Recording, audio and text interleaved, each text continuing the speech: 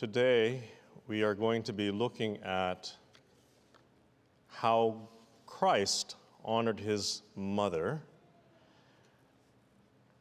and we will then use that as inspiration for how we relate not only to our own mothers, but also to God himself.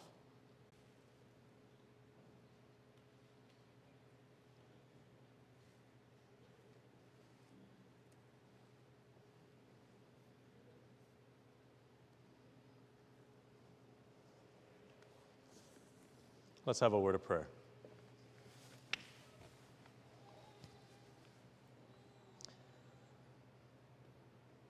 Abba, Father, you in your infinite wisdom knew that each of us needs a mother.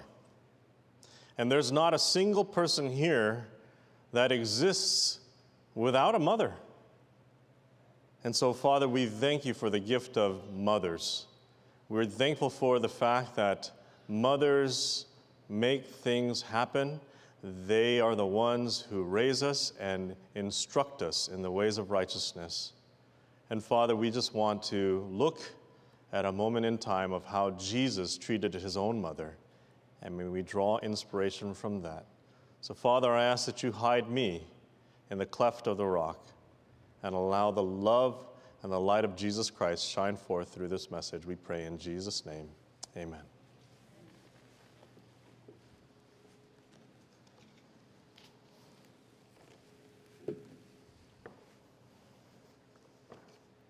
Let's turn to John chapter 19. Let's look at that verse again. John 19, 26 through 27. When Jesus saw his mother and the disciple whom he loved standing nearby, he said to his mother, "Woman, behold your son." Then he said to the disciple, "Behold your mother." And from that hour, the disciple took her to his own home. Here, Jesus is speaking to someone called the disciple whom he loved. Inspiration confirms for us that this is the disciple John. That's correct. And in fact, he is the one who wrote this gospel account. And the other person that Jesus is speaking to is Mary, his mother. You know, the New Testament tells us very little about Mary. The name occurs 54 times in the New Testament. But there are 6 different women named Mary, including Jesus' mother. The very first time Mary is mentioned is in the genealogy of Christ. And then she's mentioned when she's visited by Gabriel, who tells her that she's going to conceive and bear a son and call his name Jesus. And then next, Mary visits Elizabeth, who is Mary's maternal aunt and the mother to John the Baptist. Then Joseph and Mary make the trek to Jerusalem, where Bethlehem, where Jesus is born. And Joseph and Mary then take Jesus to the temple for his dedication. Then 12 years later, they go back to the temple where Jesus is lost. Have you ever lost your children, parents? Come on, be honest. Some of us have, that's right. You're like, oh, I thought he was with you. No, I thought he was with you.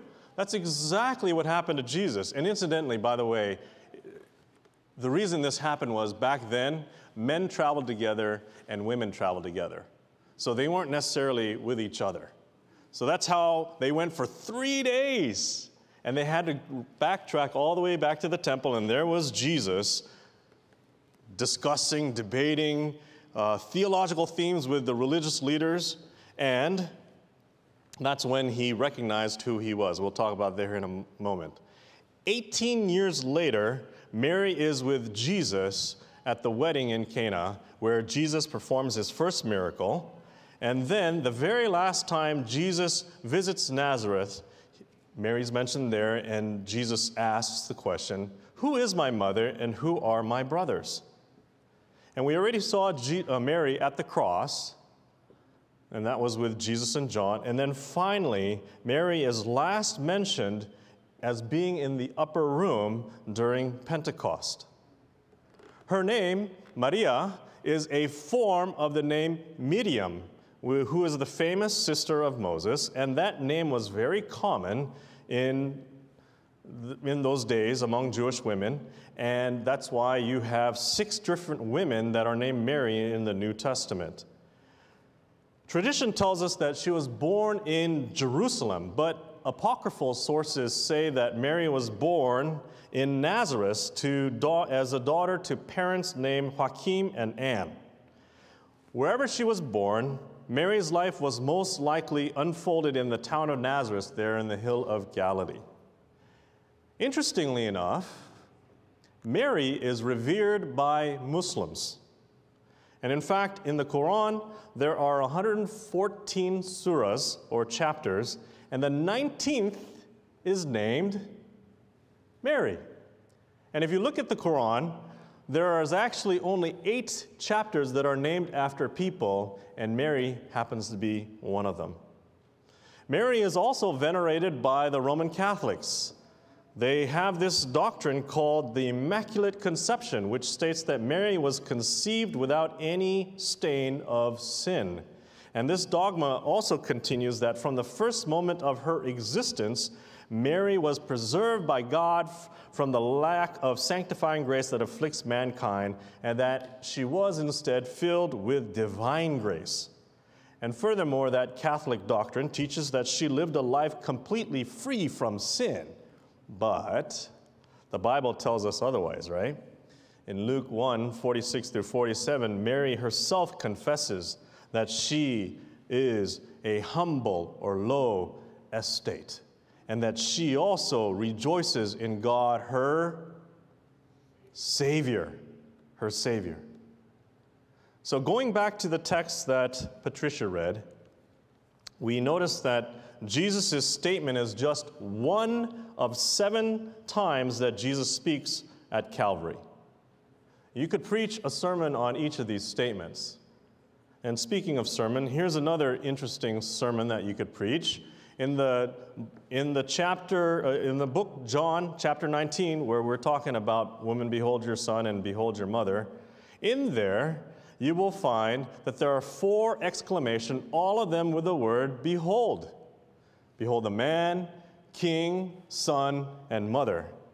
Back in the late 1800s, Brooke Foss Westcott wrote how these statements paint a remarkable picture of what Christ is and what he revealed men to be.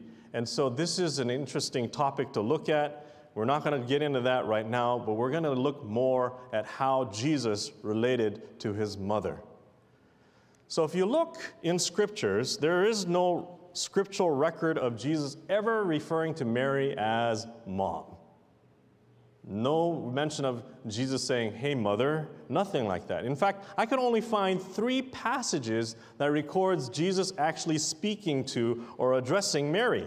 The first one we looked at here was on Calvary. The second one was when he was 12 years old in the temple. And the third time was when he was performing his first miracle at the wedding in Cana.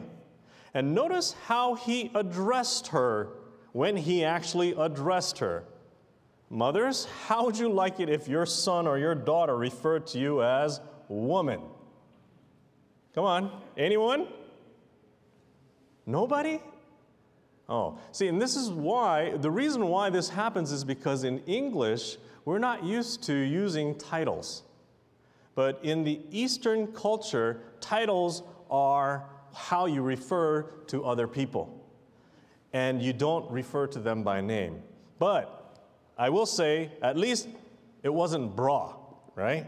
Apparently, there's enough children out there calling their moms bra that there are memes about this and there's merchandise about this. Regardless, when Jesus answered, woman, what does this have to do with me? What have I to do with thee? At the wedding at Cana, this answer, abrupt as it seems to us, expressed no coldness or discourtesy. The Savior's form of address to his mother was in accordance with Oriental customs. It was used towards persons to whom it was desired to show respect. For those of you who speak Korean, it's the same thing as saying 아줌마. Nowadays, even in Korea, they don't do that. They say nuna or 언니. But every act of Christ's earthly life was in harmony with the precept he himself had given. Honor thy father and thy mother, Exodus 20:12. On the cross, in his last act of tenderness toward his mother, Jesus again addressed her in the same way, as he committed her to the care of his best loved disciple. Both at the marriage feast and upon the cross, the love expressed in tone and look and manner interpreted his words. And folks, it's something that I even struggle with my tone, look, and manner. We all need to improve on how we communicate with one another and ensure that we do it with love, like Jesus did. Well, at the cross, by entrusting Mary to John, Jesus is honoring his mother. And by honoring his mother, Jesus is demonstrating perfect obedience to God's law by keeping which commandment? Which one? Number 5, that's right. Incidentally, when Jesus was on the cross and he died and he was laid to rest, he was also keeping the Sabbath. We're going to talk about both the 5th and the 4th commandment a little bit later, okay? And how Jesus kept those things and why that's important for us. So let's talk about first the 5th commandment. Exodus 20:12 tells us to honor your father and mother, that your days may be long in the land that the Lord your God is giving you.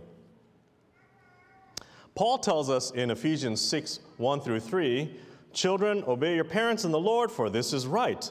Honor your father and mother. This is the first commandment with a what? A promise, that it may go well with you and that you may live long in the land. And then, if you look in Luke chapter 2, verse 51, it tells us, and he went down with them and came to Nazareth and was submissive. In the King James, it says subject to them.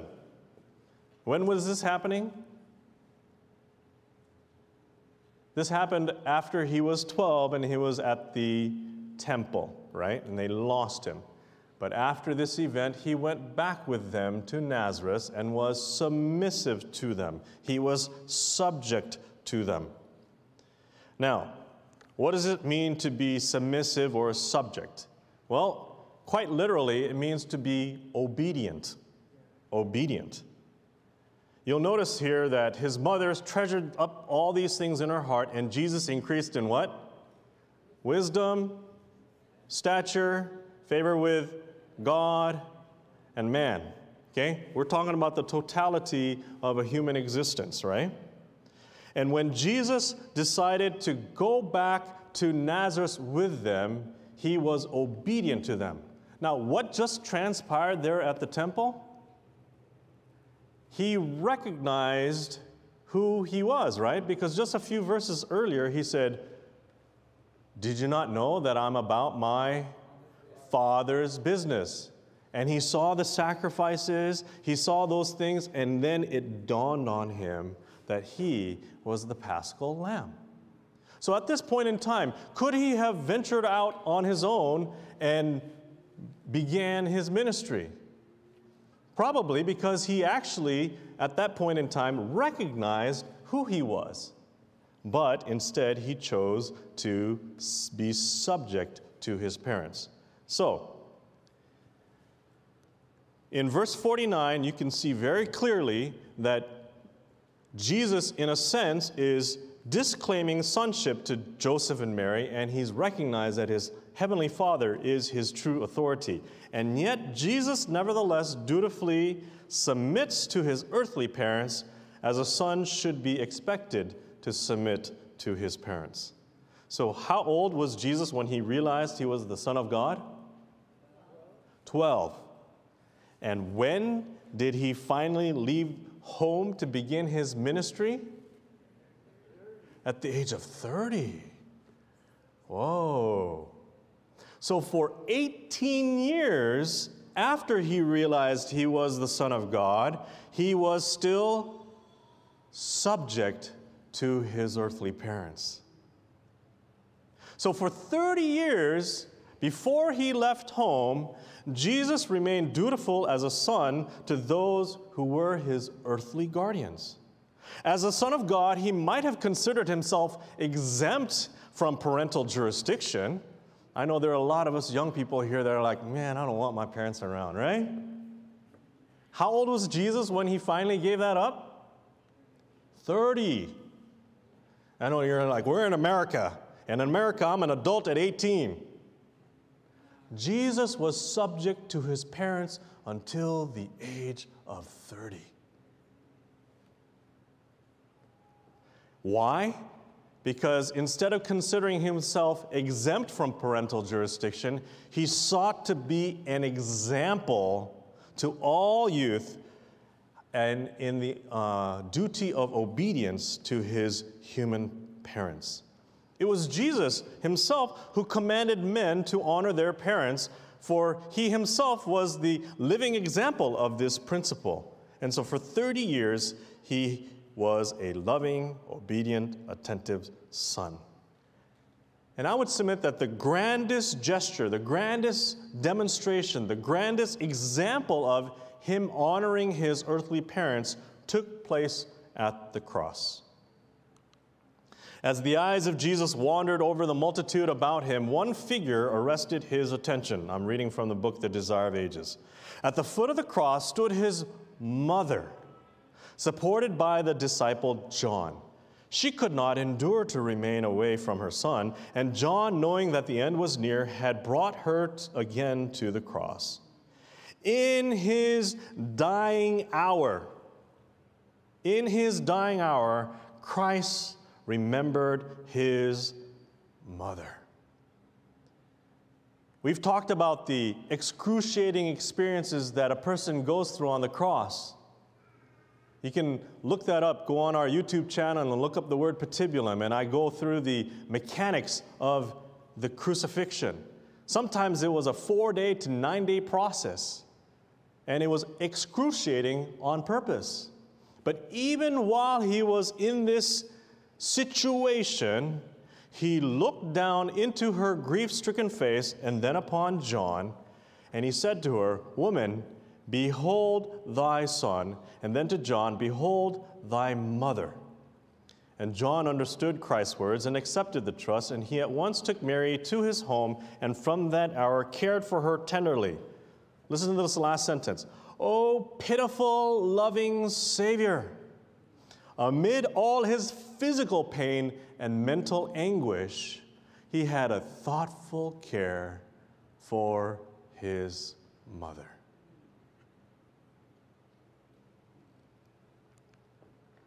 One of the final acts of Christ was to demonstrate the importance of the filial relationship.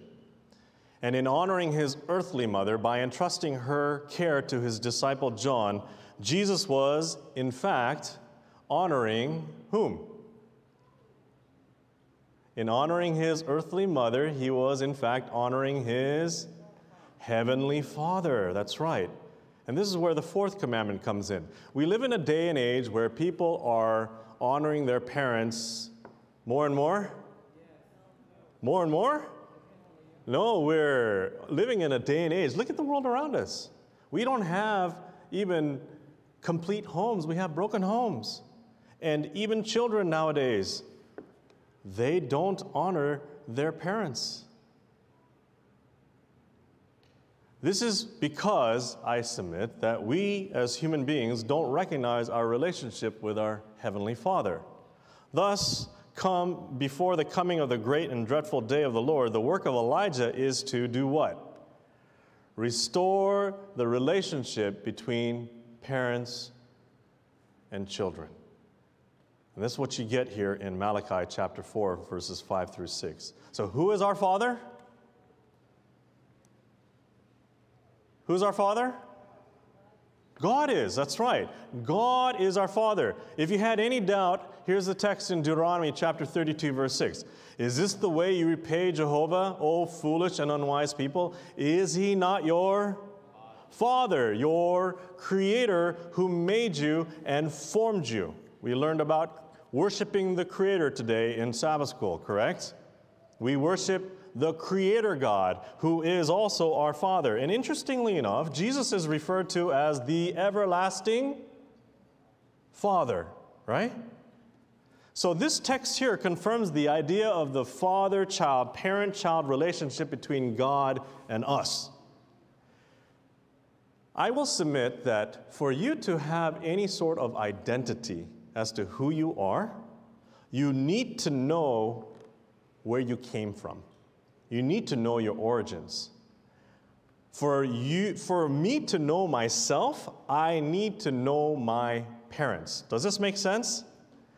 Thus, to know me is in fact to know my parents. Let me let Jesus explain this a little bit better. You'll see there in John 14:7, he says that if you had known me, you would have known my Father also. From now on, you do know him and have seen him. And then in John 8:19, they said to him, therefore, where is your Father? And Jesus answered, you know neither me nor my Father. If you knew me, you would know my Father also. How many of you here are self-existent? Not a hand. How many of you here all have parents? We all do. How many of you knew your name the moment you were born? Who had to tell you your name? Your parents. In fact, everything about you in your formative years, who shaped that? Who helped craft that? Your parents. You keep doing this and you keep going backwards, right? And then you end up all the way to, the son of, let's see, it says Adam. No, it says Seth, the son of Adam, the son of, I'm quoting scripture, that's right, God, that's right.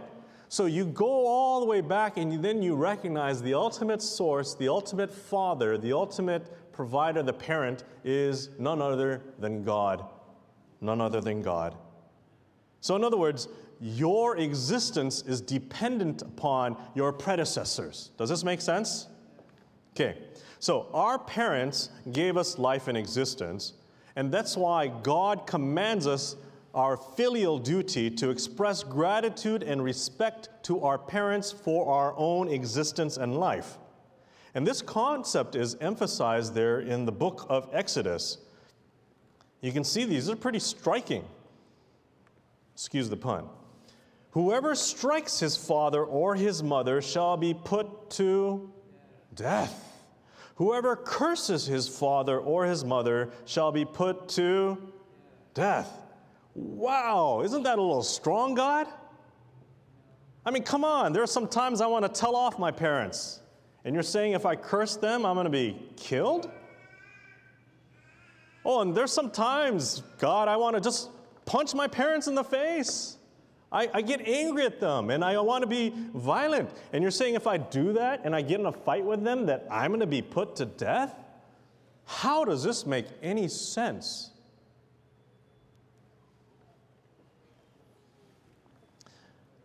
Both of these commands not only deal with my moralistic behavior, because obviously it's not morally acceptable to strike and curse others, correct? Right. But if you do this particularly with your parents, this actually has a direct impact on your existence. If you cursed your parents, what are you essentially saying? That you wish that they would have not existed, right? So if they didn't exist, how in the world would you have existed? If you are at a point where you're ready to strike your parents, you are acknowledging they don't mean anything to you. And if they mean nothing to you, how in the world would you have existed without them? You see, the attitude and mindset that I have when I strike or curse my parents is an attitude or mindset where I am, in essence, denying or negating the source of my very own existence. This is why God commanded to take away my existence or life if I struck or cursed my parents. Remember, this is dealing with just my earthly mother and father. Obviously, it's that much more serious when we deal with our Heavenly Father. Acts tells us that we exist because God creates us. For in Him we live and move and have our being, as even some of your own poets have said, for we are indeed His offspring. So as we understand this concept, that our life is dependent on our predecessors, that our life in existence comes from our parents, comes from their parents, comes from their parents, all the way back up to Adam, and that human existence and life came from God Himself. When we understand this, we will naturally want to thank and honor and worship Him who created, because He is the one who created us and sustains us. And when you live life like this, this becomes a life of faith. In other words, your faith is the reasonable, logical, and biblical understanding of your existence in relationship to God. That you recognize that God is the source of your existence. Therefore, the fourth commandment and the fifth commandment actually teach the same concepts. It's just that the direct object is different. What do I mean by this? The fourth commandment describes my relationship with God, and the fifth commandment describes my relationship with my parents. The fourth commandment teaches us that the reason for our faith is the origin of our existence. The fifth commandment teaches us that what is proper and natural to do while I'm existing. In other words, the fourth commandment teaches us about our origins of life, and the fifth commandment teaches us how to continue that life through successive generations. Thus, it's interesting to see, and it's significant to see these two ideas merged together in the book of Leviticus in chapter 19, 1 through 3. And Jehovah spoke to Moses, saying, "Speak to all the congregation of the people of Israel and say to them, you shall be holy, for I, Jehovah your God, am holy." Verse 3, "Every one of you shall revere or honor his mother and his father, and you shall keep my Sabbaths." You notice the fourth commandment and the fifth commandment melded together there? Why? Because I am Jehovah your God. Just as we keep the seventh-day Sabbath as part of our religion, Christians will honor their parents as part of their religion. Amen? Do you not agree? The prophet tells us this, Desire of Ages 7:52. "The perfect example of Christ's filial love shines forth with undimmed luster from the mist of ages. For nearly 30 years, Jesus, by his daily toil, did what? Helped bear the burdens of the home." Children, you ought to be bearing the burdens of the home. Try to look for things to make yourself useful. Be productive. Lighten the load on your mom. Just your mom. And now, even in his last agony, he remembers to provide for his sorrowing widowed mother. The same spirit will be seen in every disciple of our Lord. What kind of spirit? What's the same spirit? What kind of spirit is this? It's Christ's filial love shining forth with undimmed luster, right? His willingness to provide for his sorrowing and widowed mother. His willingness to help lighten the burdens of the home. This same spirit will be seen in disciples of Jesus Christ. Those who follow Christ will feel that it is a what? Part of their religion. to respect and provide for their parents. From the heart where his love is cherished, father and mother will never fail of receiving thoughtful care and tender sympathy.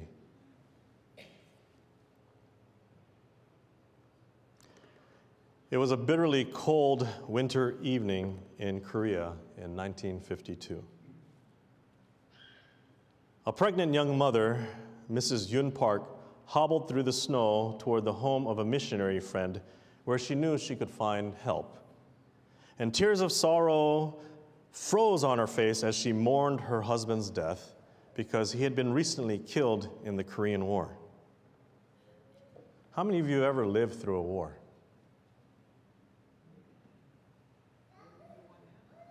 No, a real physical war. Yeah, I know my parents have. They both grew up during the Korean War. Well, Mrs. Yun's husband was killed in the Korean War, and she had no one else to turn to. A short way down the road from her missionary friend's house, there was a deep gully spanned by a bridge, and as Mrs. Park stumbled forward, her birth pains suddenly overcame her. She fell. And realizing she could go no further, she crawled under the edge of the bridge. And under there, alone, under the bridge, her baby boy was born. Ms. Park had nothing with her except her heavy padded clothes. And so one by one, she removed all pieces of her clothing and wrapped them around her tiny son, still connected to her body through the umbilical cord. And then, feeling exhausted, she lay back down in the snow beside her baby. The next morning, Miss Watson, the longtime missionary, drove across that bridge in her car to take a basket of food to a needy Korean family, and on her way back, as she got near the bridge, her car sputtered and died. Out of gas. She got out of the car and started across the bridge, and through the crunching snow under her feet, she heard another sound, a baby's faint cry. She stopped, unbelieving, and heard the cry again. Oh, it's coming from underneath the bridge. She crawled under the bridge to investigate, and there she found a tiny, bundled baby, warm but hungry, but young Miss Park frozen to death.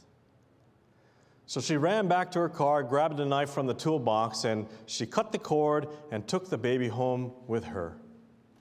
After caring for the baby first, along with some helpers, she brought Mrs. Park's body back to the near where she lived and buried Miss Park there. She named the baby Sue Park, and adopted him. He was strong and healthy, and he grew up with many of the other orphan children that Miss Watson was caring for. But to her, Sue was special. She often told him, "Your mother had great love for you." And then she would tell to him how Sue's mother proved that self-sacrificial love. And he never tired of hearing about his beautiful mother. One day on Christmas, his 12th birthday, the snow was coming down, and the children had helped Sue celebrate his 12th birthday. Afterwards, he sat down beside Miss Watson. "Mother Watson, do you think God made your car run out of gas the day you found me?" "Perhaps he did," she answered. "If that car didn't stop, I would not have found you, but I'm so glad it stopped. I love you, and I'm so proud of you." She put her arms around him, and he rested his head against her. "Mother Watson, would you please take me out to my mother's grave?" I just want to pray there. I want to thank her for my life. Yes, but put on a heavy coat. It's pretty cold out there. And so besides the grave, Sue asked Mother Watson to wait at a little distance, and she walked aside and waited. And as the astonished missionary watched, the boy began to take off his clothing, piece by piece.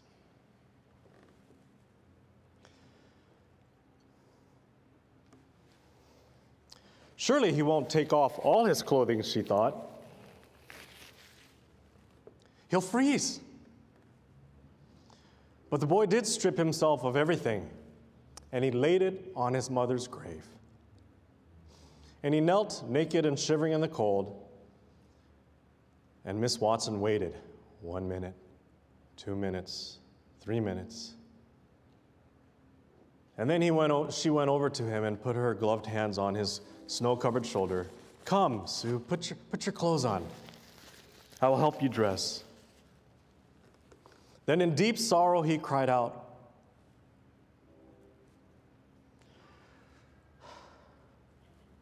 "Were you colder than this for me, Mother?" And he wept bitterly because he knew, of course, she was.